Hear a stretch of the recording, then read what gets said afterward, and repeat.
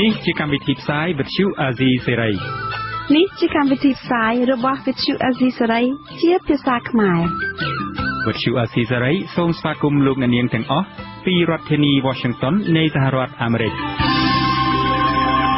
ខ្ញុំបាទលេងម៉ាលីសូមជម្រាបសួរលោកអ្នកនាងកញ្ញាទាំងអស់ជាទីមេត្រីខ្ញុំបាទវ៉ាន់វ៉ាន់ដេតក៏សូមជម្រាបសួរលោកអ្នកនាងកញ្ញាជាទីគោរពរាប់អាន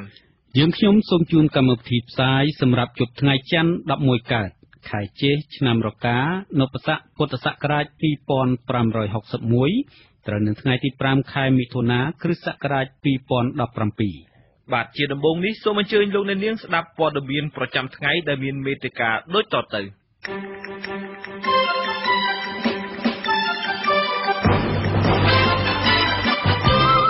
គូជបពន្យាពេលលទ្ធផលបោះឆ្នោតសរុបដោយសារបញ្ហាបច្ចេកទេសស្ថានទូតអាមេរិកបន្តតាមដានការបោះឆ្នោតខណៈគូជបមិនទាន់ប្រកាសលទ្ធផលបឋមបណ្ដោះអាសន្នបន្ទប់ស្ថានភាពបោះឆ្នោតវាយតម្លៃលទ្ធផលបឋមថាបកកណ្ដាលអំណាចទទួលបាន 48% បកប្រឆាំង 45%អង្គការដំឡាភិបកម្ពុជាស្នើឲ្យគូជបនិងភាគីពាក់ព័ន្ធបន្តសហការគ្នាដើម្បីឲ្យការបោះឆ្នោតជាតិឆ្នាំ2018ប្រព្រឹត្តទៅដោយរលូនរួមនឹងព័ត៌មានផ្សេងមួយចំនួនទៀត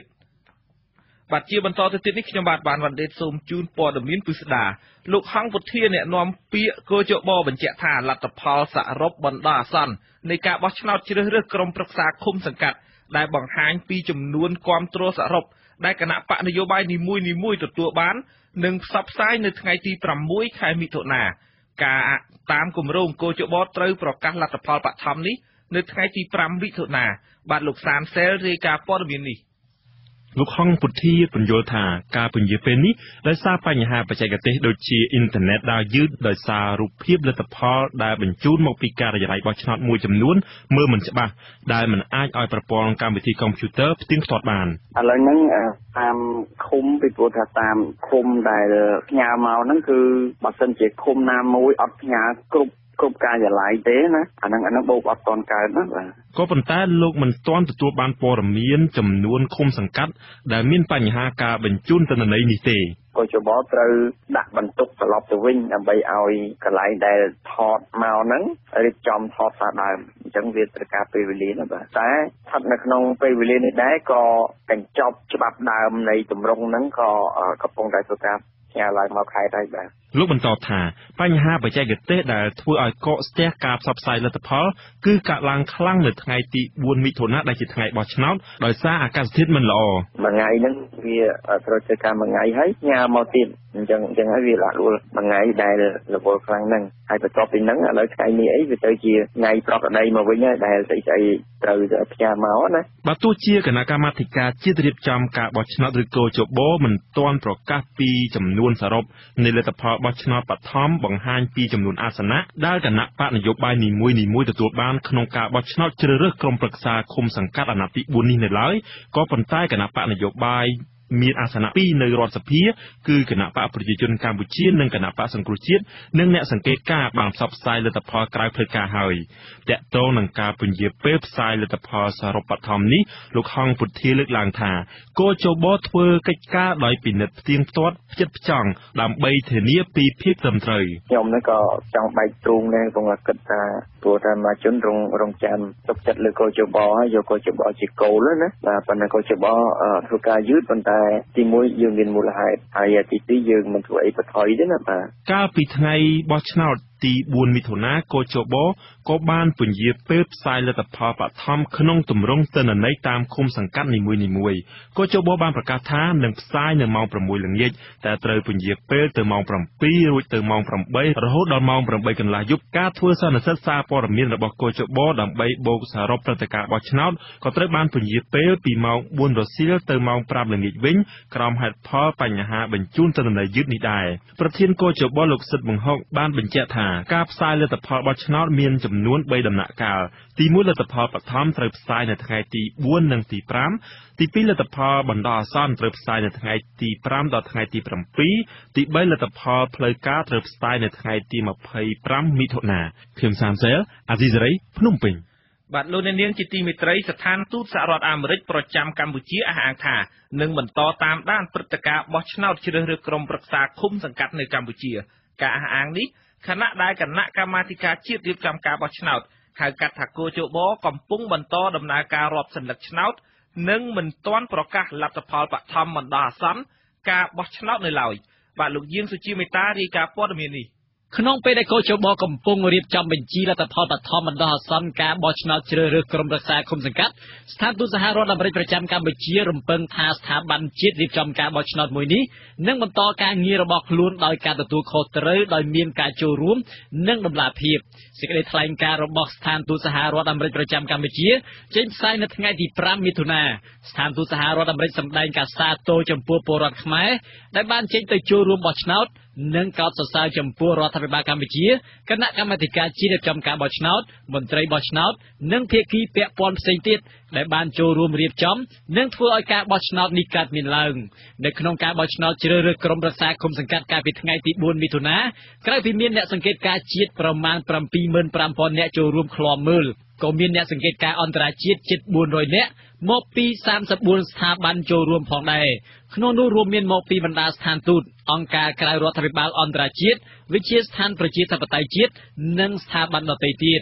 ដោយឡែកស្ថានទូតសហរដ្ឋអាមេរិកប្រចាំកម្ពុជាបានបញ្ជូនអ្នកសង្កេតការណ៍របស់ខ្លួនចំនួន40នាក់ដើម្បីឃ្លាំមើលការបោះឆ្នោតនេះស្ថានទូតសហរដ្ឋអាមេរិកវាតម្លៃថាជាទូទៅការបោះឆ្នោតនៅតាមការិយាល័យនីមួយៗប្រព្រឹត្តទៅដោយសណ្ដាប់ធ្នាប់និងសន្តិភាពស្ថានទូតសហរដ្ឋអាមេរិកចាត់ទុកការបោះឆ្នោតជ្រើសរើសក្រុមប្រឹក្សាឃុំសង្កាត់នៅពេលនេះថាជាព្រឹត្តិការណ៍ដ៏សំខាន់សម្រាប់ដំណើរការអភិវឌ្ឍលទ្ធិប្រជាធិបតេយ្យនៅកម្ពុជាស្ថានទូតសហរដ្ឋអាមេរិកក៏អំពាវនាវឲ្យពលរដ្ឋខ្មែរគណៈបកនយោបាយនិងស្ថាប័ននានាទទួលយកលទ្ធផលនៃការបោះឆ្នោតដោយសន្តិភាពប្រកបដោយស្មារតីផ្សះផ្សានិងសហប្រតិបត្តិការទោះជាយ៉ាងណាស្ថានទូតសហរដ្ឋអាមេរិកប្រចាំកម្ពុជាទទូចឲ្យកោជបស៊ើបអង្កេតពេញលេញនៅកង្វល់និងការព្រួយបារម្ភទាំងឡាយដែលបកប្រឆាំងនិងសង្គមស៊ីវិលបានរកឃើញនៅមុនពេលនិងក្នុងអំឡុងពេលនៃការឃោសនាបោះឆ្នោតបើទោះជានៅមុនពេលបោះឆ្នោតនិងក្នុងអំឡុងពេលនៃការឃោសនាបោះឆ្នោតលោកនាយករដ្ឋមន្ត្រីហ៊ុនសែននិងមន្ត្រីយោធាជាន់ខ្ពស់បានប្រមានពីការកើតឡើងនៃសង្គ្រាមឬការបង្ក្រាបដែលជាទូទៅត្រូវបានគេចាត់ទុកថាជាសារគំរាមកំហែងក្តីតែពលរដ្ឋជិត 90% ក្នុងចំណោមអ្នកបានចុះឈ្មោះបោះឆ្នោតសរុបចំនួនប្រមាណ 8 លាននាក់បានទៅបោះឆ្នោតការចេញទៅបោះឆ្នោតរបស់ពលរដ្ឋនេះត្រូវបានសង្គមស៊ីវិលចាត់ទុកថាពលរដ្ឋខ្មែរបានយល់ពីតម្លៃនៃការបោះឆ្នោតនិងពីការប្រើប្រាស់សិទ្ធិរបស់ពួកគេដើម្បីជ្រើសរើសអ្នកដែលខ្លួនពេញចិត្តដោយឡែកសម្រាប់ឯកអគ្គរដ្ឋទូតសហភាពអឺរ៉ុបប្រចាំកម្ពុជាលោក George Edgar តាមរយៈលិខិតឆ្លើយតបទៅនឹងសំណួររបស់អាស៊ីសេរីនៅថ្ងៃទី5មិថុនាបញ្ជាក់ថាតាមអ្វីដែលលោកនិងក្រុមការងារលោកបានឃើញនៅក្នុងថ្ងៃបោះឆ្នោតនិងពីអ្វីដែលលោកបានឮពីអ្នកផ្សេងទៀតបង្ហាញថាដំណើរការនៃការបោះឆ្នោតនិងការរាស់សន្លឹកឆ្នោតបានប្រព្រឹត្តទៅដោយភាពរលូនក្នុងពេលជាមួយគ្នាទីភ្នាក់ងារសហប្រតិបត្តិការអន្តរជាតិជប៉ុនហៅកាត់ថាចៃកាដែលបានផ្ដល់ការគាំទ្រផ្នែកបច្ចេកទេសដល់កោជបវាតម្លៃថាដំណើរការបោះឆ្នោតប្រព្រឹត្តទៅដោយសន្តិភាពទោះជាយ៉ាងណាភ្នាក់ងារមួយនេះនឹងបន្តឃ្លាំមើលការប្រកាសលទ្ធផលដោយកោជបបន្ថែមទៀតខ្ញុំយាសុជាមេតាអាស៊ីសេរីភ្នំពេញបាទចំណែកប្រធានគណៈបកសង្គ្រោះជាតិលោកកឹមសុខាចេញសេចក្តីថ្លែងការណ៍ជាផ្លូវការនៅរសៀលថ្ងៃទី5មិថុនាថាគណៈបកសង្គ្រោះជាតិបោះជំហានជោគជ័យដែលដណ្ដើមបានតំណែងជាមេឃុំចៅសង្កាត់ចំនួនជិត500នៅក្នុងការបោះឆ្នោតឃុំសង្កាត់ថ្ងៃទី4មិថុនាឆ្នាំ2017បាទលោកលេងម៉ាលីមានសេចក្តីរាយការណ៍ព័ត៌មាននេះសេចក្តីថ្លែងការណ៍ផ្លូវការដែលគណៈបកសង្គ្រោះជាតិចេញនៅរសៀលថ្ងៃទី5មិថុនានេះគឺជាការរំពឹងទុកចំនួនជិតពាក់កណ្ដាលនៃតំណែងមេឃុំសង្កាត់ទូទាំងប្រទេសចំនួន1646ដែលបានបោះឆ្នោតកាលពីថ្ងៃទី4មិថុនាលទ្ធផលបណ្ដោះអាសន្ននៃតំណែងមេឃុំចៅសង្កាត់ចំនួនជិត500ដែលគណៈបកសង្គ្រោះជាតិរំពឹងថានឹងទទួលបាននៅឆ្នាំ2017ត្រូវបានលោកកឹមសុខាចាត់ទុកថាជាមូលដ្ឋានជោគជ័យមួយជំហានធំរបស់គណៈបកលោក ឈានទៅការបោះឆ្នោតជ្រើសរើសសមាជិកសភាឆ្នាំ2018ព្រោះតាមបទពិសោធន៍នៃការបោះឆ្នោតជ្រើសរើសតំណាងរាស្ត្រកន្លងមកចំនួនសម្លេងអ្នកបោះឆ្នោតគាំទ្រគណៈបកប្រឆាំងតែងកើនឡើងជាង 15% ច្រើនជាងចំនួនអ្នកបោះឆ្នោតឃុំសង្កាត់តួលេខបឋមជិត500ឃុំសង្កាត់នេះត្រូវបានមន្ត្រីនាំពាក្យគណៈបកសង្គ្រោះជាតិគឺលោកយឹមសវណ្ណសន្និដ្ឋានក្នុងសន្និសីទកាសែតនៅយប់ថ្ងៃទី4មិថុនាថាស្មើនឹង 46% ពេលដែលកោជបបានរាប់សន្លឹកឆ្នោតបានជាង200ឃុំហើយយើងរំពឹងថាចំណេញសម្លេងដែលយើងទទួលបាន 46% នៅក្នុងឆ្នាំ2017ហើយនៅក្នុងឆ្នាំ2018យើងប្រកាសជាទទួលបានសម្លេងយ៉ាងតិច 60% យើងសន្និដ្ឋានថានៅឆ្នាំ2018គណៈបក្សសង្គ្រោះជាតិនឹងឈ្នះឆ្នោតកាន់កាប់អំណាចក្នុងរដ្ឋាភិបាលសេចក្តីថ្លែងការណ៍របស់លោកកឹមសុខាបន្តថាទោះបីជាបរិយាកាសនយោបាយមានការគំរាមកំហែងការធ្វើទុកបុកម្នេញលើសមាជិកគណៈបក្សសង្គ្រោះជាតិនិងប្រជាពលរដ្ឋជាបន្តបន្ទាប់រួមទាំងការមានភាពមិនប្រក្រតីជុំវិញការបោះឆ្នោតមិនទាន់បានដោះស្រាយហើយក៏ដោយក៏លទ្ធផលបណ្ដោះអាសន្ននៃការបោះឆ្នោតឃុំសង្កាត់អាណត្តិទី4បង្ហាញថាចំនួនមេឃុំចៅសង្កាត់បានកើនលើសពី12ដងច្រើនជាងអាណត្តិទី3ក្នុងឆ្នាំ2012ចំនួននេះគឺលោកប្រៀបធៀបទៅនឹងចំនួនមេឃុំចៅសង្កាត់កាលពីឆ្នាំ2012ដែលគណៈបកសំរងស៊ីនិងគណៈបកសិទ្ធិមនុស្សបូកបញ្ចូលគ្នាមានមេឃុំចៅសង្កាត់40រូបគណៈបកសង្គ្រោះជាតិអះអាងពីជ័យជំនះរបស់ខ្លួននេះដែលកើនឡើងសម្លេងគាំទ្រពី 30% ទៅ 46% ហើយថាគណៈបកប្រជាជនកម្ពុជាបានថយចុះពី 62% មក 51%តែទៅនឹងបញ្ហានេះនៅថ្ងៃទី5មិថុនាដដែល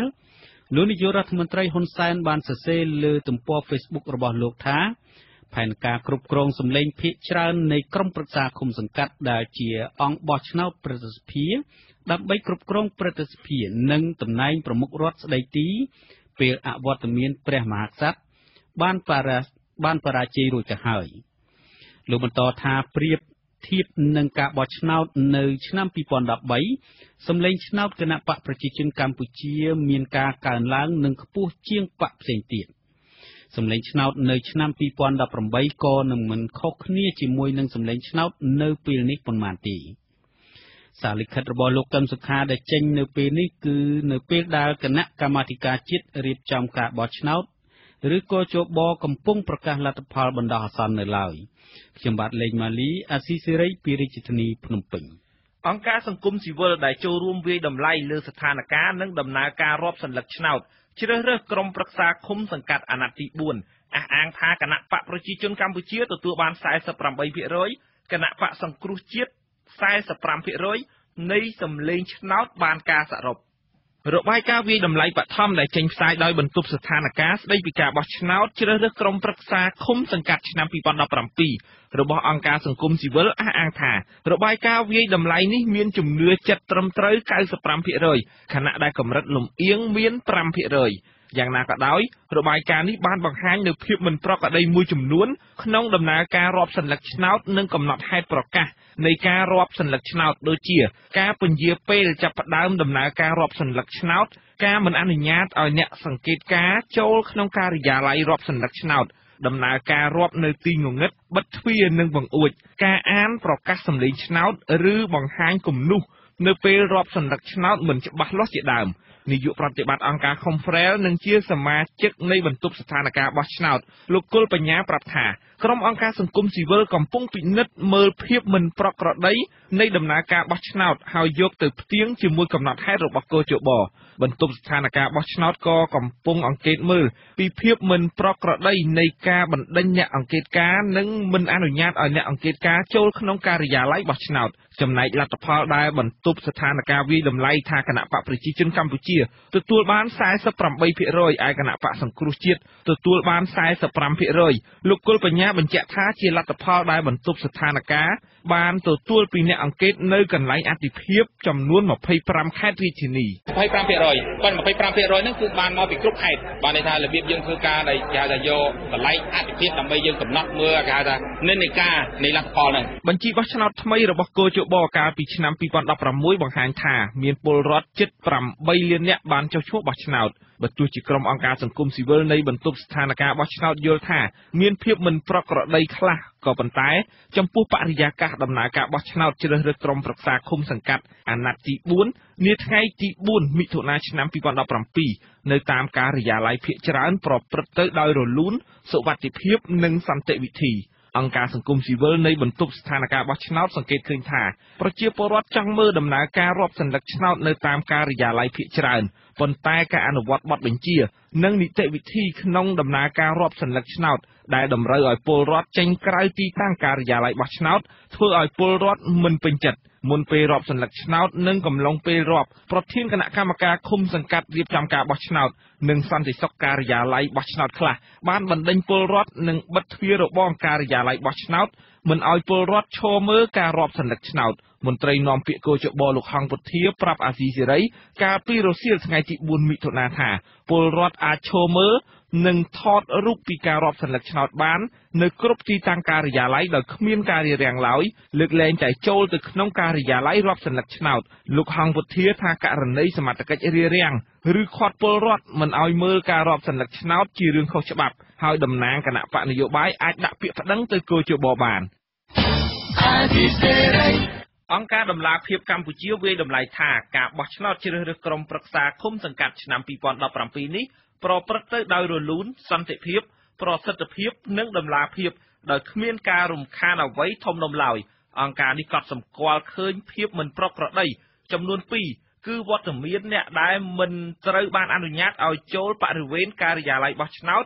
និងអ្នកដែលបានចុះឈ្មោះបោះឆ្នោតមួយចំនួនមិនឃើញឈ្មោះរបស់ខ្លួននៅក្នុងបញ្ជីបោះឆ្នោតក៏ប៉ុន្តែករណីនេះមិនបានកើតឡើងក្នុងទ្រង់ទ្រាយធំឡើយលោកយ៉ងច័ន្ទតារារាយការណ៍អំពីរឿងនេះអង្គការដំឡាភិបកម្ពុជាសន្និដ្ឋានថាការរៀបចំការបោះឆ្នោតលើកនេះមានភាពប្រសើរឡើងគួរឲ្យកត់សម្គាល់បើធៀបទៅនឹងការបោះឆ្នោតឆ្នាំ2013នាយកប្រតិបត្តិអង្គការដំឡាភិបកម្ពុជាលោកព្រាបកុលថ្លែងក្នុងសន្និសីទសារព័ត៌មាននៅព្រឹកថ្ងៃទី5មិថុនាថាភាពប្រសើរឡើងនេះដោយសារមានកិច្ចខិតខំប្រឹងប្រែងធ្វើកំណែទម្រង់ការបោះឆ្នោតរបស់គោចបនិងភាគីពាក់ព័ន្ធនានាដូចជាគណៈបកនយោបាយអង្គការសង្គមស៊ីវិលនិងម្ចាស់ជំនួយជាដើមភាពល្អប្រសើរទាំងនោះរួមមានគុណភាពនៃបញ្ជីឈ្មោះអ្នកបោះឆ្នោតដែលមានភាពត្រឹមត្រូវសុក្រឹតភាពនិងភាពជាទុកចិត្តបានល្អប្រសើរខ្លាំងនៅឆ្នាំ2017យើងនេះហើយការចុះបញ្ជីបេក្ខជននយោបាយក៏ដំណើរការទៅបានរលូននិងល្អប្រសើរដែរកិច្ចសហប្រតិបត្តិការនិងការបើកចំហរបស់គោចបជាមួយអង្គការសង្គមស៊ីវិលនិងសាធារណជនអង្គការដំឡាភិបកម្ពុជាបានដាក់អ្នកសង្កេតការណ៍ចំនួនជាង 1000 នាក់ហើយការវិតម្លៃថាមានភាពល្អប្រសើរនេះធ្វើឡើងដោយផ្អែកលើការរកឃើញពីការសង្កេតការណ៍តាមសំណាក់គំរូវិទ្យាសាស្ត្រស្ថិតិហៅថា SBO ទោះបីជាយ៉ាងណាអង្គការដំឡាភិបកម្ពុជាក៏រកឃើញដែរថាមានបញ្ហាមួយចំនួនបានកើតឡើងមុនការបោះឆ្នោតមកដល់ដែលវាបានជះឥទ្ធិពលដល់បរិយាកាសបោះឆ្នោតដោយសេរីនិងត្រឹមត្រូវដ៏ពេញលេញមួយបញ្ហាទាំងនោះរួមមានការដាក់សម្ពាធខាងផ្លូវច្បាប់លើអង្គការសង្គមស៊ីវិលនិងគណៈបកនយោបាយនិងពាក្យសម្ដីគំរាមកំហែងជាដើមប៉ះពាល់កម្រិតណានោះយើងនឹងធ្វើការសិក្សាលម្អិតថែមទៀតហើយអង្គការដំឡាភិបនឹងបន្តតាមដានមើលដំណើរការក្រោយការបោះឆ្នោតនិងការដោះស្រាយវិវាទនយោបាយនានាបើសិនជាមានហើយយើងជឿជាក់និងសង្ឃឹមថាគោចបនឹងអនុវត្តជំហានបន្តនេះដើម្បីដោះស្រាយបណ្ដឹងឬក៏វិវាទនានាបើមានប្រកបដោយភាពត្រឹមត្រូវនិងអព្យាក្រឹតលោកអំពាវនាវដល់តួអង្គសំខាន់រួមមានគណៈបកនយោបាយគណៈកម្មាធិការជាតិរៀបចំការបោះឆ្នោតនិងអង្គការសង្គមស៊ីវិលឲ្យបន្តសហការគ្នានិងប្រឹងប្រែងធ្វើយ៉ាងណាឲ្យការបោះឆ្នោតថ្នាក់ជាតិឆ្នាំ2018ខាងមុខប្រព្រឹត្តទៅបានល្អប្រសើរជាងនេះទៀតអ្នកនាំពាក្យគោចបលោកហងពុធាបញ្ជាក់ថាការបោះឆ្នោតឃុំសង្កាត់អាណត្តិទី4នេះមានការចូលរួមដោយរីករាយពីប្រជាពលរដ្ឋគ្មានអំពើហិង្សាហើយភាពមិនប្រក្រតីបានកើតឡើងតិចតួចតែប៉ុណ្ណោះលោកវាយតម្លៃជារួមថាដំណើរការបោះឆ្នោតនេះអាចទទួលយកបានពីគ្រប់ភាគីពាក់ព័ន្ធគណៈកម្មាធិការជាតិរៀបចំការបោះឆ្នោតអះអាងថា ចំនួនពលរដ្ឋបានទៅបោះឆ្នោតនៅទូទាំងប្រទេសមានចំនួនជាង 7 លាន 40,000 នាក់ឬស្មើនឹងជិត 90% ក្នុងចំណោមអ្នកចុះឈ្មោះបោះឆ្នោតទាំងជិត 8 លាននាក់លោកព្រាបកុលបញ្ជាក់ថាអង្គការដំឡាភិបកម្ពុជានឹងប្រកាសលទ្ធផលបោះឆ្នោតនៃគណៈបកនីមួយៗនៅពេលឆាប់ៗខាងមុខក្រោយពេលវិភាគនិងផ្ទៀងផ្ទាត់ទិន្នន័យបានល្អិតល្អន់និងគ្រប់ជ្រុងជ្រោយហើយការប្រកាសនេះនឹងធ្វើឡើងស្របតាមគោលការណ៍ច្បាប់និងនីតិវិធីរបស់កោជបខ្ញុំយ៉ងច័ន្ទដារាអាស៊ីសេរីភ្នំពេញ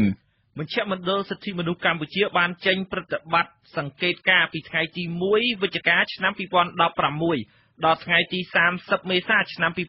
2017បានសង្កេតសវនាការនៅសាលាឧទ្ធរបានចំនួន248ក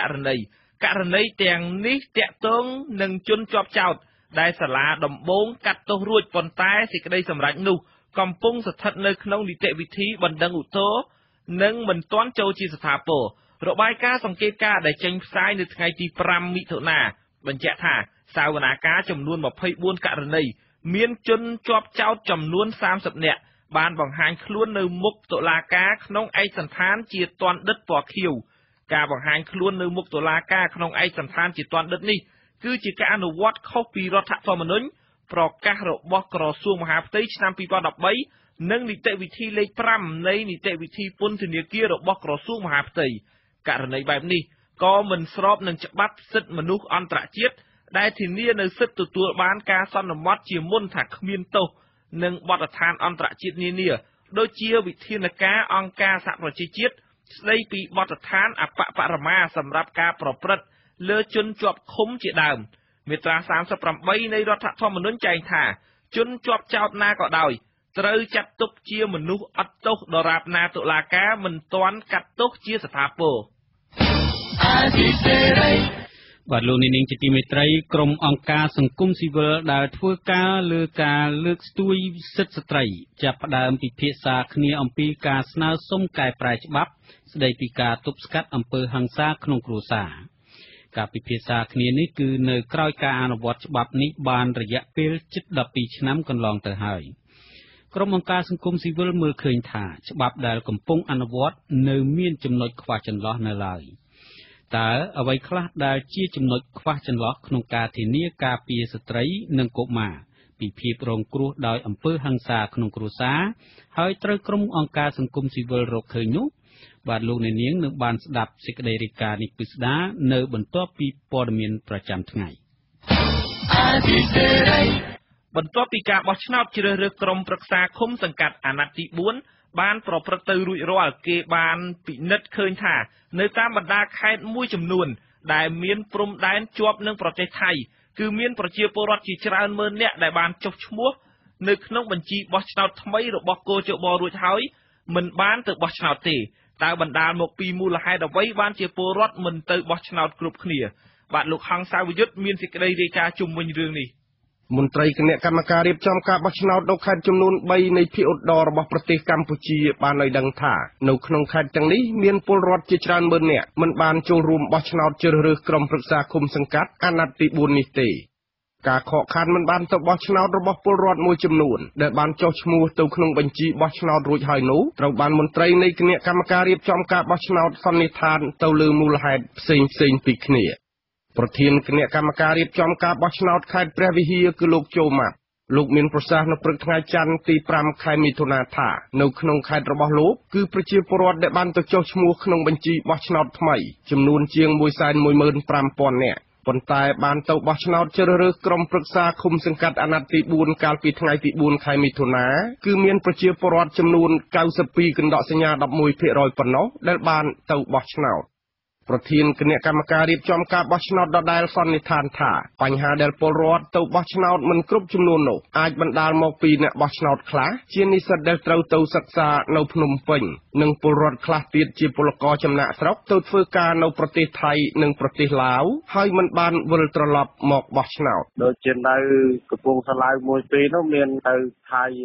ឬក៏ទៅឡាវវិញចំនួនតូចខាងព្រះវិហារនេះមិនសូវមានជាកម្មករអីទៅធ្វើ ត្រូវការនៅសរុបចាក់ទេច្រើនមានជានិស្សិតប្រធានគណៈកម្មការរៀបចំការបោះឆ្នោតខេត្តឧត្តរមានជ័យលោកជីងសំភួរមានប្រសាសន៍ថានៅខេត្តរបស់លោកគឺមានប្រជាពលរដ្ឋចុះឈ្មោះបោះឆ្នោតចំនួនជាង 116,000 នាក់ប៉ុន្តែពេលបោះឆ្នោតគឺមានប្រជាពលរដ្ឋចំនួន86កណ្ដកសញ្ញា 36% ប៉ុណ្ណោះដែលបានទៅបោះឆ្នោត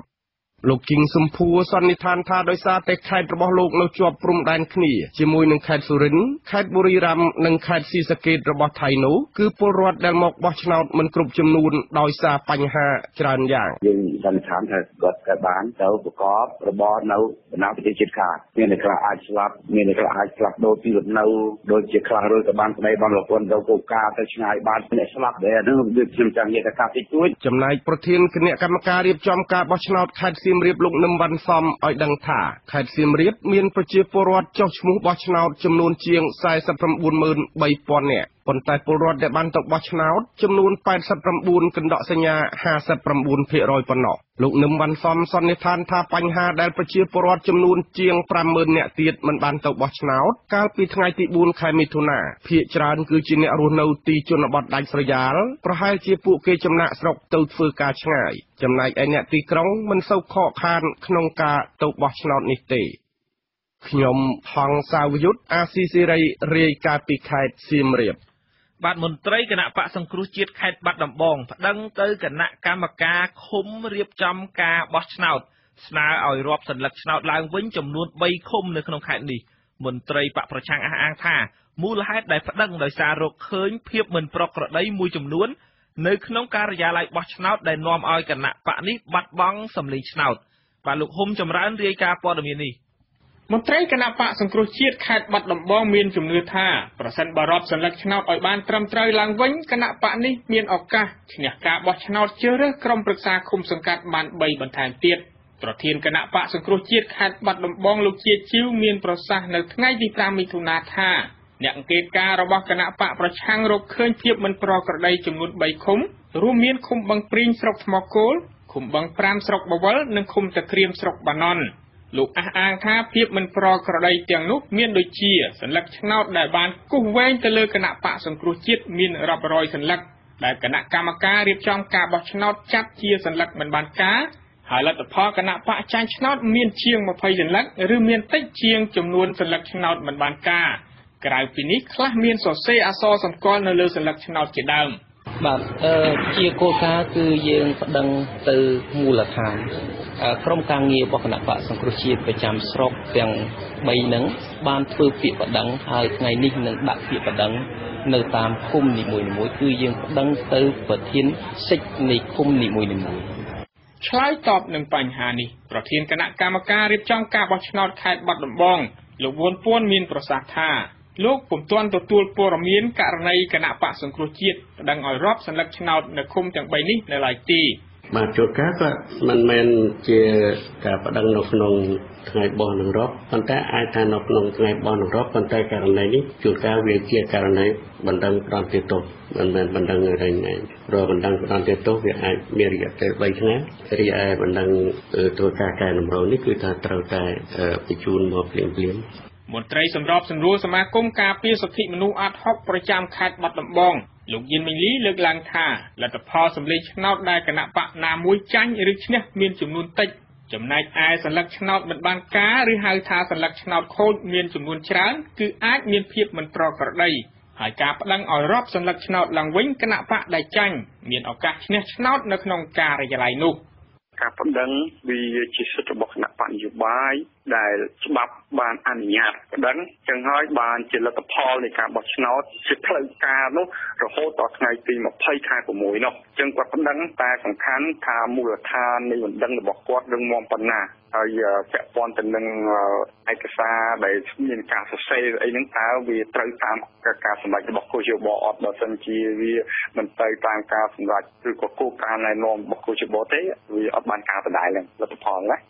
របាយការណ៍គណៈកម្មការរៀបចំការបោះឆ្នោតខេត្តបាត់ដំបងឲ្យដឹងថាចាប់ពីថ្ងៃបោះឆ្នោតមកមានពាក្យបណ្ដឹងចំនួន6ករណីគឺគណៈបកសង្គ្រោះជាតិ1និងគណៈបកប្រជាជនកម្ពុជា5ករណីចំណែកលទ្ធផលបោះឆ្នោតបឋមលោកវ៉ុនពួនអះអាងថាមិនទាន់បូកសរុបរួចរាល់នៅឡើយ ប៉ុន្តែមន្ត្រីគណៈបកសង្គ្រោះជាតិខេត្តបាត់ដំបងអះអាងថាលទ្ធផលបោះឆ្នោតក្រៅផ្លូវការគណៈបកប្រជាជនកម្ពុជាទទួលបាន54ឃុំសង្កាត់និងគណៈបកសង្គ្រោះជាតិបាន48ឃុំសង្កាត់ក្នុងចំណោម102ឃុំសង្កាត់ខ្ញុំបាទហ៊ុំចម្រើនអាស៊ីសេរីពីខេត្តបាត់ដំបងបាទប្រធានលេខាធិការដ្ឋាននៃគណៈកម្មាការរៀបចំការបោះឆ្នោតខេត្តស្វាយរៀងអះអាងថាស្ថានភាពទូទៅនៃការបោះឆ្នោតជ្រើសរើសក្រុមប្រឹក្សាឃុំសង្កាត់នៅក្នុងខេត្តស្វាយរៀងមានភាពល្អប្រសើរជាងអាណត្តិមុនបើទោះជាមានភាពមិនប្រក្រតីខ្លះកើតឡើងនិងគណៈបកសង្គ្រោះជាតិបានដាក់ពាក្យបណ្ដឹងមួយករណីក្តីបាទយើងមានលោកថាកិត្យាដែលជាអ្នកយកព័ត៌មានកំពុងតែប្រចាំការនៅខេត្តស្វាយរៀងមានសេចក្តីរាយការណ៍ផ្ទាល់ជំរាបសួរលោកថាកិត្យាបាទខាងខ្ញុំអត់ឮលោកថាកិត្យាឥឡូវនេះយើងមកស្ដាប់ព័ត៌មានមួយទៀតនៅខេត្តក្រចេះមន្ត្រីគណៈបកសង្គ្រោះជាតិនៅខេត្តក្រចេះក្រុងដាក់ពាក្យប្តឹងទៅគណៈកម្មការជាតិរៀបចំការបោះឆ្នោតខេត្តនេះពីភាពមិនប្រក្រតីមួយចំនួននៅកំឡុងពេលបោះឆ្នោតជ្រើសរើសក្រុមប្រឹក្សាឃុំសង្កាត់កាលពីថ្ងៃទី4មិថុនា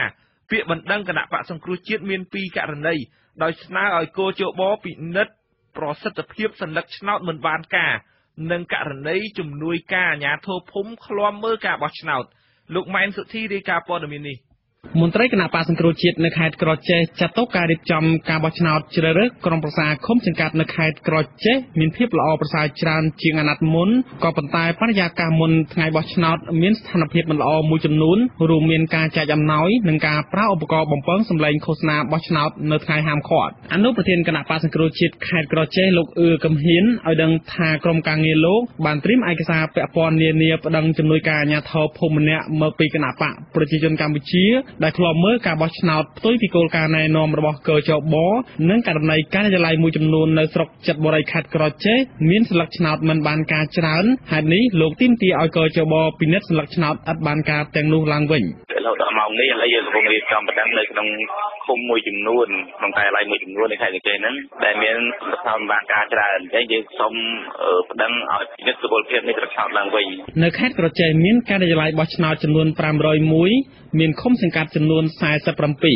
ខេត្តនេះមានពលរដ្ឋទៅបោះឆ្នោតចំនួនជាង 89% ក្នុងចំណោមពលរដ្ឋជាង 170,000 នាក់ដែលមានឈ្មោះក្នុងបញ្ជីបោះឆ្នោតលេខាធិការរងនៃគណៈកម្មការជាតិរៀបចំការបោះឆ្នោតខេត្តក្រចេះលោកតនតារាមានប្រសាសន៍ថារហូតមកទល់ពេលនេះកជបពុំទាន់ទទួលពាក្យបណ្ដឹងពីតំណាងគណៈបកនយោបាយណាមួយនៅឡើយទេហើយកជបនឹងដោះស្រាយបណ្ដឹងរបស់គណៈបកនយោបាយនានាឲ្យចប់សពគ្រប់ទើបប្រកាសលទ្ធផលជាផ្លូវការដោយឡែកលទ្ធផលបឋមលោកជំរុញឲ្យអាស៊ីសេរីសួរទៅតំណាងគណៈបកនយោបាយវិញយើងកំពុងតែធ្វើអត់ទាន់បានចេញជានេះទេបើសិននេះលោកអាចតាក់ទងតាមគណៈបកនយោបាយបាននាយកប្រតិបត្តិអង្គការ Netflix លោកសំគុណធីមីយល់ថាការរាប់ស្លឹកឆ្នោតអាស្រ័យលើតំណាងគណៈបកនយោបាយនានាពិនិត្យមើលទាំងអស់គ្នាផ្អែកតាមគំរូស្លឹកឆ្នោតរបស់កជបកំណត់ក៏ប៉ុន្តែបើតំណាងគណៈបកណាមិនយល់ស្របអាចដាក់ពាក្យបណ្ដឹងបានលោកបញ្ជាក់ថាប្រសិនករណីនេះមានលក្ខណៈធ្ងន់ធ្ងរកជបអាចសម្រេចបើកញ្ចប់ស្លឹកឆ្នោតពិនិត្យសារជាថ្មីតាមនីតិវិធីចំណែកករណីអាជ្ញាធរភូមិឈរក្នុងបរិវេណបោះឆ្នោត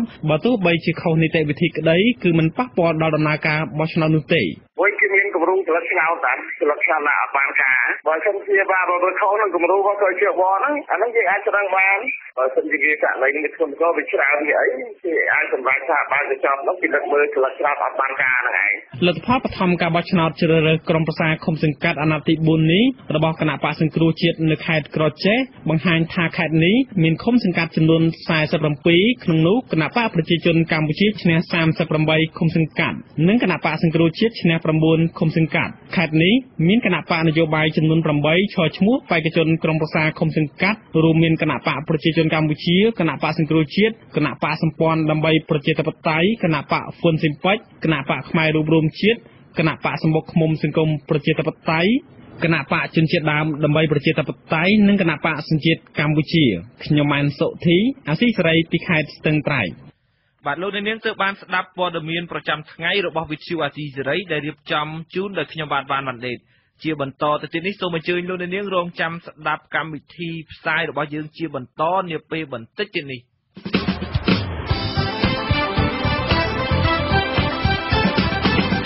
លោកនាងកញ្ញាអ្នកស្ដាប់ជាទីមេត្រីនៅក្នុងកម្មវិធីផ្សាយជាបន្តទៀតនេះលោកនាងនឹងបានស្ដាប់សេចក្តីរាយការណ៍ស្តីអំពីក្រុមអង្គការសង្គមស៊ីវិលស្នើសុំធ្វើវិសោធនកម្មច្បាប់ស្តីពីការទប់ស្កាត់អំពើហិង្សាក្នុងគ្រួសារនិងកិច្ចការពារជនរងគ្រោះមុខរបរចម្លាក់ឈើនៅខេត្តពោធិ៍សាត់កំពុងជួបបញ្ហាទីផ្សារហើយនៅចុងក្រោយនៃកម្មវិធីផ្សាយគឺជាព័ត៌មានបញ្ចប់សូមអញ្ជើញលោកនាងស្ដាប់ការផ្សាយរបស់យើងខ្ញុំដែលមានជាបន្តបន្ទាប់ដូចតទៅ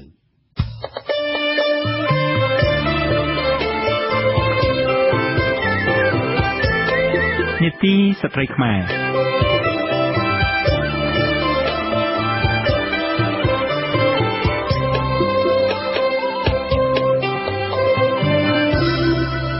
ក្រុមអង្គការសង្គមស៊ីវិលធ្វើការលើកស្ទួយសិទ្ធិស្ត្រី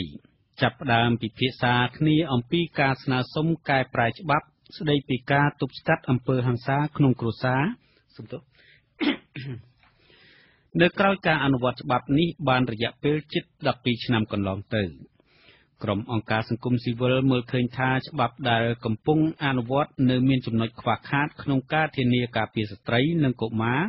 ពីភាពរងគ្រោះដោយអំពើហិង្សាក្នុងគ្រួសារក្នុងនីតិស្ត្រីខ្មែរសប្តាហ៍នេះអ្នកស្រីសុជីវីរាយការណ៍អំពីមូលហេតុដែលក្រុមអង្គការសង្គមស៊ីវិល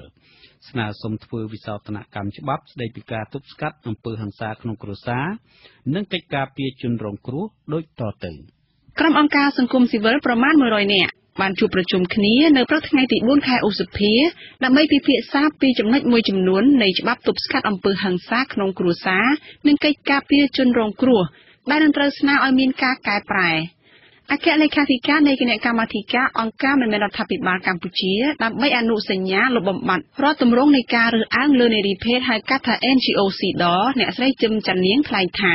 ចំណុចជាច្រើនដែលក្រុមអង្គការសង្គមស៊ីវិលមានបំណងស្នើសុំឲ្យមានការកែប្រែនោះគឺធ្វើយ៉ាងណាឲ្យច្បាប់ថ្មីក្រោយវិសោធនកម្មមានចំណុចដែលអាចដាក់ទោសទណ្ឌដល់អ្នកប្រព្រឹត្តល្មើសនិងផ្ដល់អត្ថប្រយោជន៍ដល់ជនរងគ្រោះច្បាប់បច្ចុប្បន្នយើងសម្រាប់ការដាក់ទោសទណ្ឌគឺយើងបាន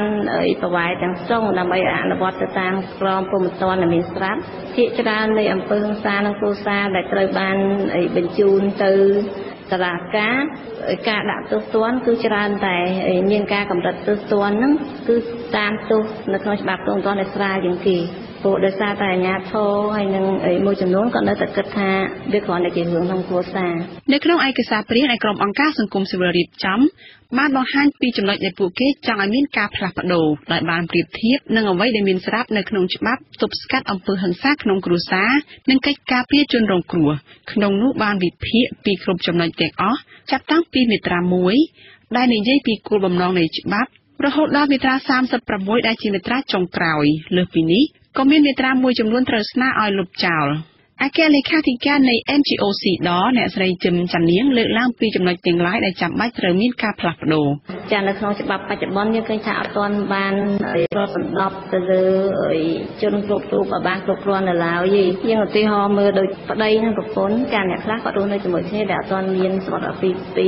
គូសង្សារគឺមើលអតីតប្តីប្រពន្ធដែលគាត់បែកគ្នាហើយគឺយើងស្នើសុំឲ្យបញ្ចូលពួកគាត់ទាំងអស់គ្នាហ្នឹងគឺនៅក្នុងច្បាប់នេះដែរនឹងរួមមានទាំងសាច់សារលិខិតបានន័យថាឲ្យតែជាប់សាច់ឈាមតាក់ទងទៅនឹងដីកាការពារនៅក្នុងច្បាប់នេះយើងឃើញថាបានបញ្ជាក់ច្បាស់ច្បាប់បច្ចុប្បន្នថានៅពេលដែលមានអំពើហិង្សាក្នុងគ្រួសារកើតឡើងគឺអាជ្ញាធរដែលនៅជិតបំផុតហ្នឹងគាត់អាចចូលធ្វើអន្តរាគមន៍បានជាបន្ទាន់អ្វីដែលយើងចង់បានគឺសូមឲ្យនៅក្នុងដាក់កម្រិតតែម្ដងទៅដល់អាជ្ញាធរដែលគាត់មានកាតព្វកិច្ចនៅក្នុងការអនុវត្តច្បាប់នេះគឺឲ្យគាត់ត្រូវតែធ្វើតែម្ដងច្បាប់បច្ចុប្បន្នយើងឃើញថាមានចំណុចយោងច្រើនទៅនឹងកត្តាប្រពៃណីនិងទំនៀមទម្លាប់ច្បាប់ថ្មីនេះគឺសូមឲ្យដកចេញនៅចំណុចយោងទាំងនេះចេញជាមួយគ្នានេះអ្នកស្រីជឹមច័ន្ទនាងបានលើកឡើងពីការបន្ថែមចំណុចចាំបាច់ដែលជាតម្រូវការនៅក្នុងការអនុវត្តច្បាប់និងកិច្ចការពារជនរងគ្រោះយើងក៏ស្នើសុំឲ្យមានការបញ្ជាក់នៅកញ្ចប់ថវិកាមួយច្បាស់លាស់ ចាដែលរដ្ឋាភិបាលយើងទុកសម្រាប់អនុវត្តទៅលើច្បាប់ហ្នឹងក៏ដូចជាថវិកាហ្នឹងគឺសម្រាប់ប្រើប្រាស់ទៅលើការចំណាយទៅលើសេវាសង្គមនានាដើម្បីជួយដល់ជនរងគ្រោះក៏ដូចជាបង្កើតនៅកម្មវិធីផ្សេងនៅក្នុងការកែប្រែអរិយាប័ត្ររបស់ប្រជាពលរដ្ឋផងដែរច្បាប់ទប់ស្កាត់អំពើហិង្សាក្នុងគ្រួសារនិងកិច្ចការពារជនរងគ្រោះត្រូវបានអនុម័តនិងដាក់ឲ្យប្រើប្រាស់កាលពីឆ្នាំ2005ក្រុមអង្គការសង្គមស៊ីវិលដែលអនុវត្តច្បាប់នេះមើលឃើញថាការកែប្រែច្បាប់នេះអាចនឹងជួយឲ្យការអនុវត្តមានភាពប្រសើរប្រធានអង្គការសិទ្ធិមនុស្សលីកាដូអ្នកស្រីពងជីហ្គិចមានប្រសាសន៍ថារដ្ឋាភិបាលបានយកចិត្តទុកដាក់ច្រើនចំពោះបញ្ហាអំពើហិង្សាក្នុងគ្រួសារជាពិសេសគឺការបង្កើតឲ្យមានច្បាប់ដាច់ដោយឡែកចំពោះករណីនេះអ្នកស្រីគិតថាចំណុចដែលអាចកែប្រែបានទៅតាមការស្នើសុំរបស់សង្គមស៊ីវិលនឹងជួយឲ្យច្បាប់ពិសេសនេះកាន់តែងាយស្រួលក្នុងការអនុវត្តអ្នកស្រីបន្តថាចំណុចសំខាន់មួយទៀតគឺការផ្សព្វផ្សាយច្បាប់នេះខ្ញុំទទួលស្គាល់ថារដ្ឋាភិបាលខំប្រឹងប្រែងផ្សព្វផ្សាយណាមិនមែនមិនធ្វើការទេចាប៉ុន្តែនៅតែមានការខ្វះខាតបានន័យថាប្រជាពលរដ្ឋភាគច្រើនជាពិសេសអាជ្ញាធរមានសមត្ថកិច្ចនេះព្រោះទួលនីតិលោកធំនៅក្នុងនឹងក្រុមអង្គការសង្គមស៊ីវិលលើកហេតុផលថាចំណុចដែលពួកគេចង់ឲ្យមានការកែប្រែនោះគឺបានផ្អែកទៅលើខ្លឹមសារនៃអនុសញ្ញាអន្តរជាតិស្តីពីការលុបបំបាត់រាល់ទម្រង់នៃការរើសអើងនារីភេទដែលកម្ពុជាជាប្រទេសហត្ថលេខីកាលពីខែតុលាឆ្នាំ2013រដ្ឋមន្ត្រីក្រសួងកិច្ចការនារីមន្ត្រីតំណាងក្រសួងពាក់ព័ន្ធមួយចំនួននិងតំណាងអង្គការសង្គមស៊ីវិលបានជួបប្រជុំជាមួយនឹងមន្ត្រីជំនាញនៃគណៈកម្មាធិការអង្គការសហប្រជាជាតិនាទីក្រុងហ្សឺណែវពិភាក្សាពីលទ្ធផលនៃការងារលើកស្ទួយសមភាព Gender នៅកម្ពុជាអង្គការសហប្រជាជាតិបានផ្ដល់អនុសាសន៍ចំនួន52ចំណុចបានសរសេរលម្អិតពីចំណុចខ្វះខាតដែលជាក្តីបារម្ភពាក់ព័ន្ធនឹងការរំលោភសិទ្ធិស្ត្រីនៅកម្ពុជារួមមានចំណុចខ្វះខាតនៅក្នុងច្បាប់យន្តការជាតិលើកកម្ពស់សិទ្ធិស្ត្រីទស្សនៈក្នុងសង្គមស្តីពីស្ត្រីអំពើហិង្សាលើស្ត្រីអំពើជួញដូរនិងបេសកកម្មការអប់រំសុខាភិបាលវិស័យការងារការរំលោភសិទ្ធិដីធ្លីផ្ទះសម្បែង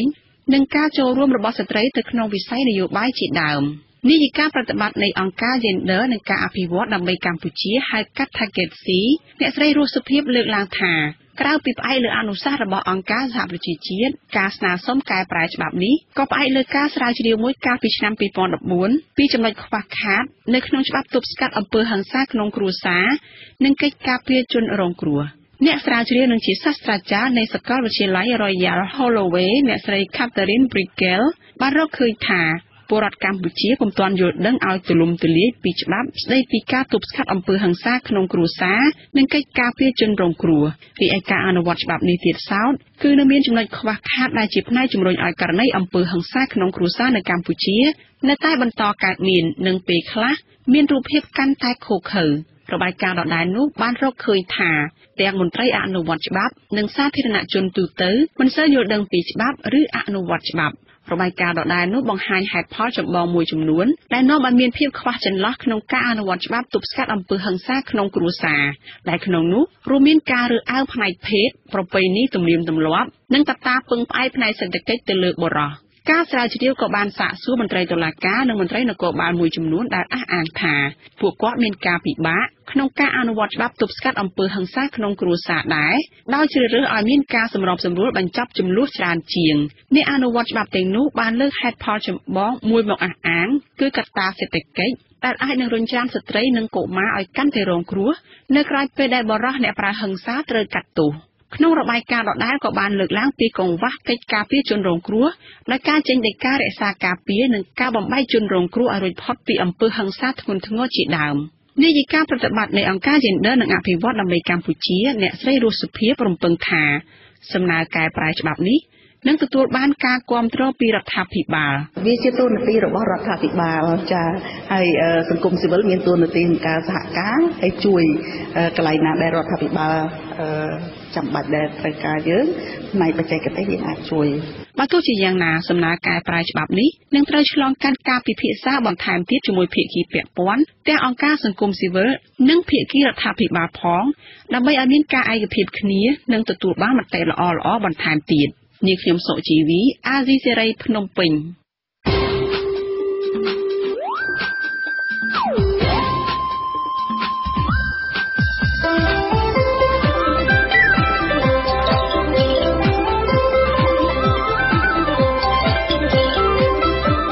ក្តីរាយការណ៍ពិស្ដា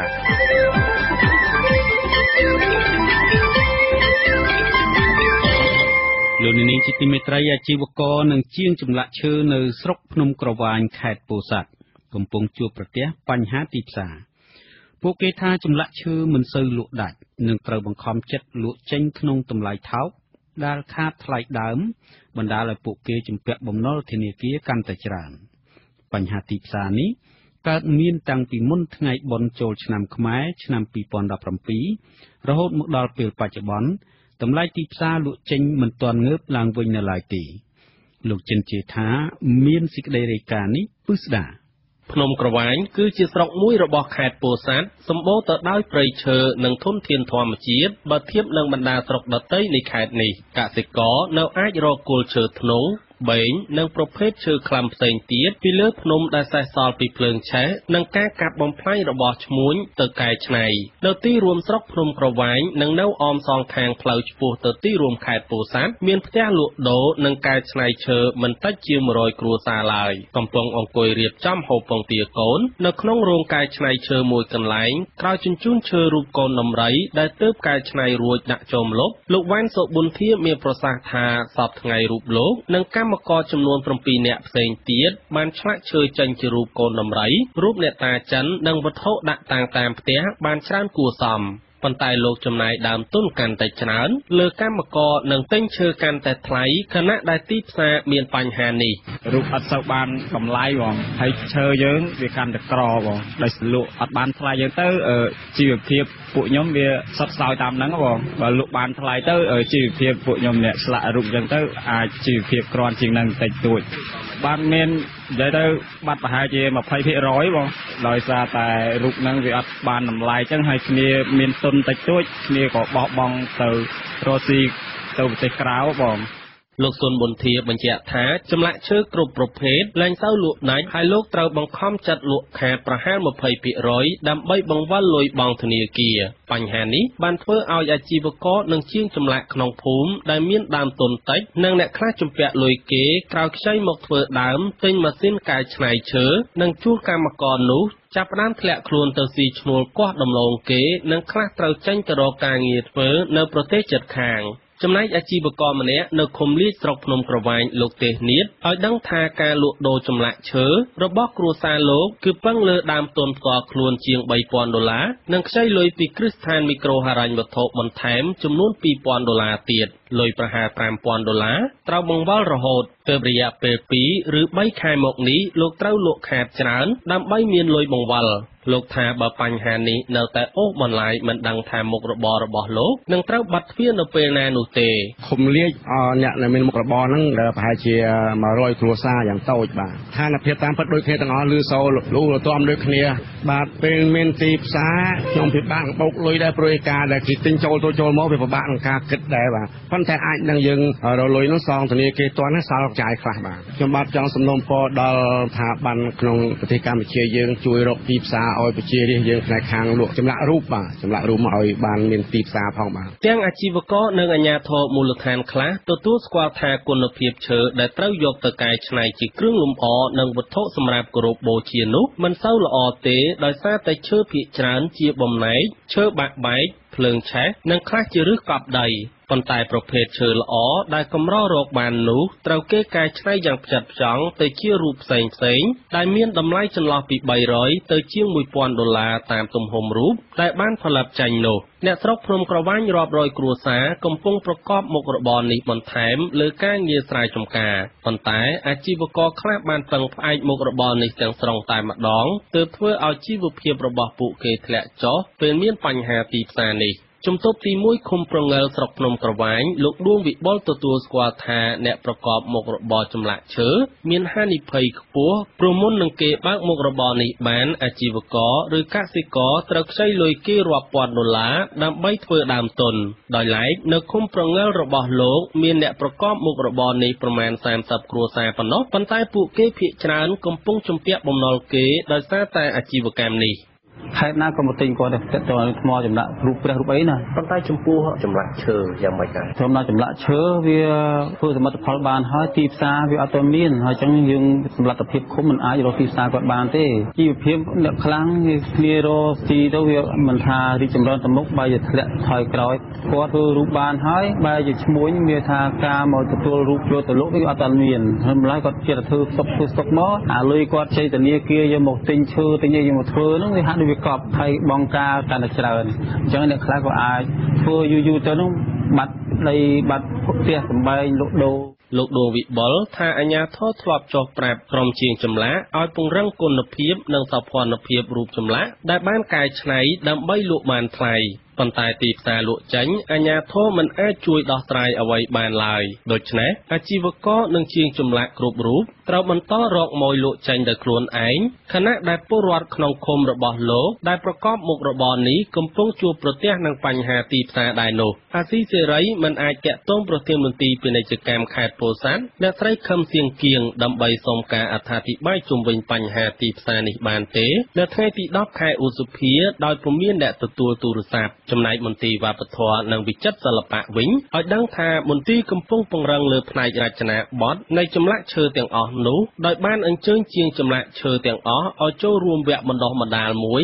ទាក់ទងនឹងរចនាបថលើចម្លាក់ឈើគោលបំណងនៃការបើកវគ្គបណ្ដុះបណ្ដាលនេះគឺចង់បែងចែករចនាបថបែបខ្មែរនិងបរទេសឲ្យបានដាច់ស្រឡះពីគ្នាដើម្បីងាយស្រួលអភិរក្សឬគ្រប់គ្រងទៅថ្ងៃអនាគតប្រធានស្ដីទីនៃមន្ទីរវប្បធម៌និងវិចិត្រសិល្បៈខេត្តពោធិ៍សាត់លោករស់សំណាងបញ្ជាក់ថារោងសិប្បកម្មកែច្នៃឈើដោយមិនរាប់បញ្ចូលរោងធ្វើអាជីវកម្មតូចៗតែមានការកែច្នៃផងនិងលក់ដូរផងនោះមានប្រហែល20រោងសិប្បកម្មប៉ុណ្ណោះលោកថាមន្ទីរវប្បធម៌និងវិចិត្រសិល្បៈពាក់ព័ន្ធតែបញ្ហារចនាបថទេចំណែកឈើដែលជាវត្ថុធាតុដើមកែច្នៃនិងបញ្ហាទីផ្សារវិញលោកមិនដឹងឡើយ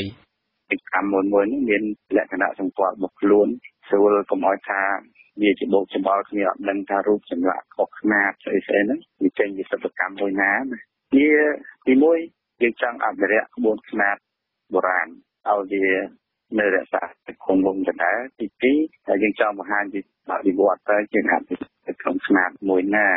អភិវឌ្ឍវាមិនជាលក្ខណៈសម្គាល់ច្បាស់លាស់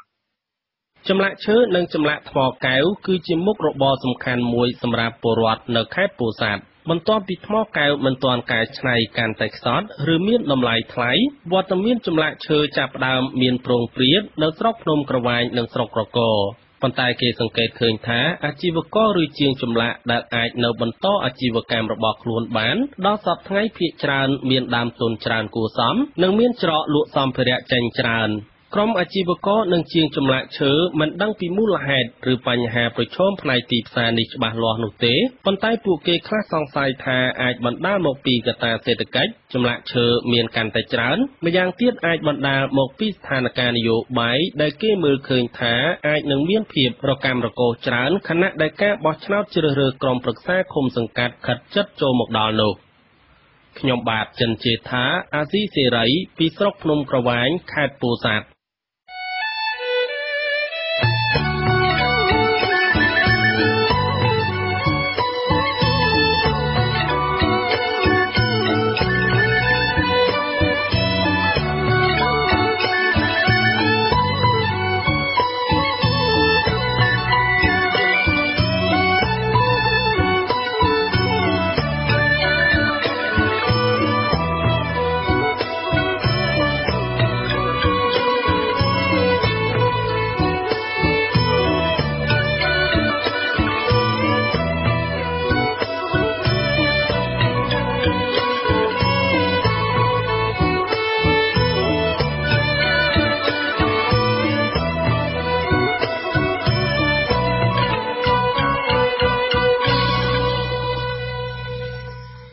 បាទជាបន្តទៅទៀតនេះខ្ញុំបាទបានវណ្ណដេតសូមជូនព័ត៌មានបញ្ចប់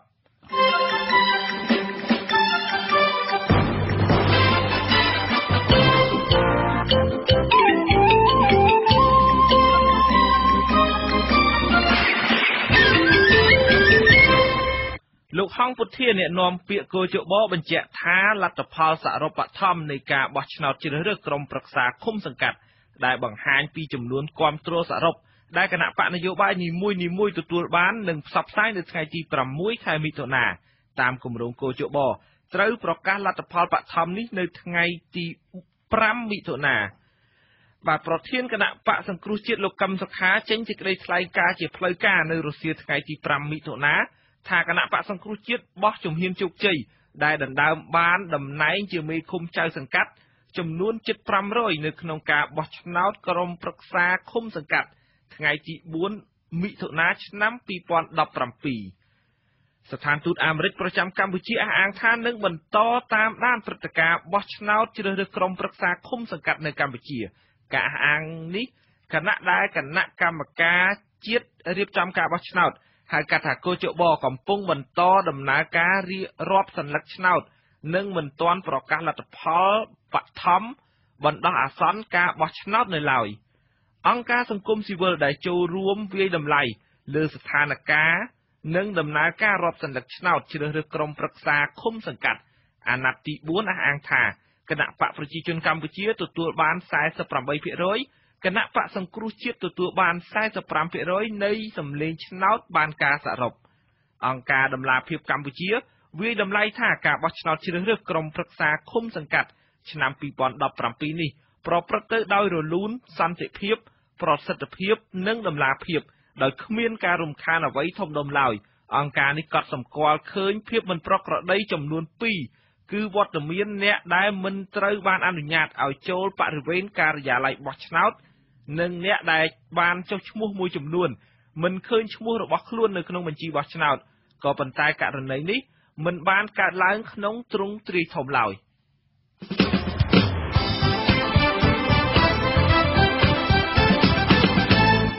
លោកនាងកញ្ញាប្រិមិត្តអ្នកស្ដាប់ជាទីមេត្រីកម្មវិធីផ្សាយនៃវិទ្យុអាស៊ីសេរីជាភាសាខ្មែរសម្រាប់រាត្រីនេះចាប់ត្រឹមតែប៉ុណ្ណេះ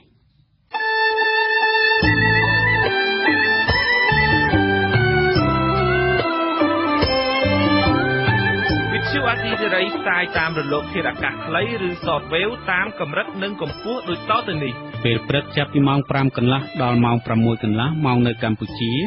លោកអ្នកនាងអាចស្ដាប់វិទ្យុអាស៊ីសេរីតាមរយៈរលកធាតុអាកាសខ្លី 12140 kHz ស្មើនឹងកម្ពស់ 25m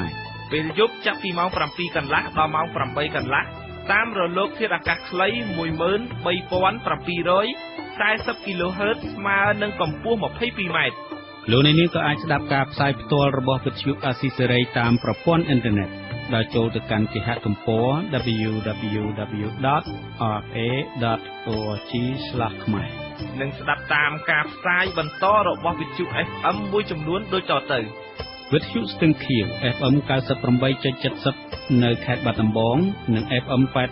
88.30 នៅខេត្តបន្ទាយមានជ័យដែលផ្សាយនៅពេលព្រឹកចាប់ពីម៉ោង 7 ដល់ម៉ោង 8 និងពេលយប់ចាប់ពីម៉ោង 9 ដល់ម៉ោង 10វិទ្យុពាណិជ្ជកម្ម FM 99.70 MHz នៅខេត្តកំពង់ចាមដែលផ្សាយពីនៅពេលព្រឹកចាប់ពីម៉ោង 7 ដល់ម៉ោង 8 និងពេលយប់ចាប់ពីម៉ោង 10 ដល់ម៉ោង 11 យប់វិទ្យុសំឡេងកូនខ្មែរ FM 88.70 MHz នៅខេត្តកំពតដែលផ្សាយនៅពេលព្រឹកចាប់ពីម៉ោង 7 ដល់ម៉ោង 8 និងពេលយប់ចាប់ពីម៉ោង 9 ដល់ម៉ោង 10វិទ្យុស្ត្រី FM 102 MHz នៅភ្នំពេញ FM 104.25 MHz នៅខេត្តកំពង់ធំនិង FM 102 MHz នៅខេត្តស្វាយរៀងដែលផ្សាយនៅពេលព្រឹកចាប់ពីម៉ោង 7 ដល់ម៉ោង 8 និងពេលយប់ចាប់ពីម៉ោង 10 កន្លះដល់ម៉ោង 11 កន្លះវិទ្យុសំបុកឃ្មុំ FM 105 MHz នៅពេលព្រឹកចាប់ពីម៉ោង 6 ដល់ម៉ោង 7 និងពេលយប់ចាប់ពីម៉ោង 8 កន្លះដល់ម៉ោង 9 កន្លះវិទ្យុ FM 90 MHz នៅភ្នំពេញវិទ្យុឃ្លាំងមឿង FM 90.25 MHz នៅខេត្តបាត់ដំបងវិទ្យុស្ទឹងសែន FM 88.5 MHz នៅខេត្តកំពង់ធំនិងវិទ្យុគិរីដងរែក FM 90.25 MHz នៅខេត្តឧត្តរមានជ័យដែលផ្សាយនៅពេលព្រឹកចាប់ពីម៉ោង 6 កន្លះដល់ម៉ោង 7 កន្លះនិងនៅពេលយប់ចាប់ពីម៉ោង 9 កន្លះដល់ម៉ោង 10 កន្លះវិទ្យុអង្គររដ្ឋា 95.5 MHz នៅខេត្តសៀមរាបដែលផ្សាយនៅពេលព្រឹកចាប់ពីម៉ោង 7 ដល់ម៉ោង 8 និងពេលយប់ចាប់ពីម៉ោង 8 កន្លះដល់ម៉ោង 9 កន្លះ និងវិទ្យុអន្តរទេវី FM 90.25 MHz នៅខេត្តសៀមរាបដែលផ្សាយនៅពេលព្រឹកចាប់ពីម៉ោង 7 ដល់ម៉ោង 8 និងពេលយប់ចាប់ពីម៉ោង 9 ដល់ម៉ោង 10 យើងខ្ញុំសូមជូនពរឲ្យលោកអ្នកនាងព្រមទាំងក្រុមគ្រួសារទាំងអស់ឲ្យជួបប្រកបតែនឹងសេចក្តីសុខចម្រើនរុងរឿងកុំបីឃ្លានឃ្លាតឡើយខ្ញុំបាទលេងម៉ាលីនិងលោកវ៉ាន់វ៉ាន់ដេតព្រមទាំងក្រុមការងារទាំងអស់នៃវិទ្យុអាស៊ីសេរីសូមអរគុណនិងសូមជម្រាបលាបាទសូមជម្រាបលា